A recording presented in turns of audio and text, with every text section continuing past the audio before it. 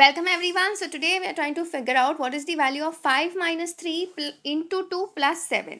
So now according to BODMAS we know that multiplication holds the higher ranking than minus and plus. So we'll write 5 minus 3 into 2 gets you 6 plus 7.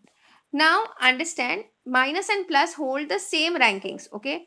But we will do left to right. So 5 minus 6 gets you minus 1 plus 7 gets you just 6.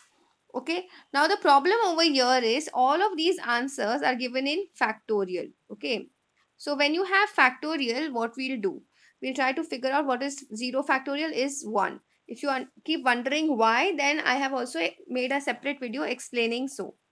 Okay, 1 factorial is also 1, 2 factorial is 2 into 1, that gets you just 2. 3 factorial is 3 into 2 into 1, that gets you 6. So this is your answer.